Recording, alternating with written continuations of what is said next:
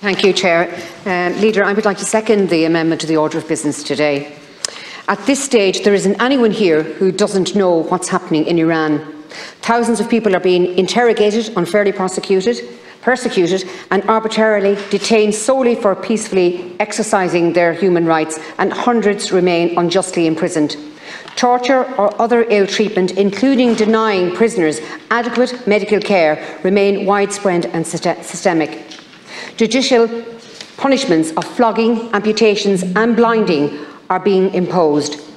The death penalty is being used as a weapon of repression, and executions carried out after unfair trials. This week, the Royal Navy intercepted a boatload of Iranian missiles and drones being smuggled to Yemen, proving that Iran is breaching UN Security Council resolution on drones and missiles. Iran has used boats and a state-owned airline to smuggle new types of advanced long-range armed drones to Russia for use in its war on Ukraine. Just yesterday, the BBC reported that one of the world's most promising chess players, 25-year-old Sara Khadem, decided to play at an international tournament without her headscarf in solidarity with the protest movement in Iran.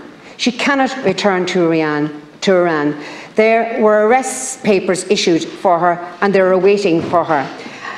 And she now lives in exile in southern Spain with her husband and one-year-old son. In a defiant speech on Tehran's Azadi Square on 11th of February, President Ibrahim Raisi claimed nationwide anti-government protest movements have now been defeated. The authorities have cracked down hard on the widespread protests demanding more freedom and women's rights.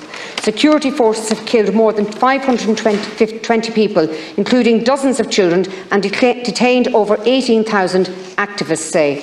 Following unlawful detentions and biased trials, the judiciary has handed down stiff sentences to protests. And yet, amid all of this, Ireland is set to reopen the embassy in Tehran before the year is out. What message does that send to the world about Ireland and our values?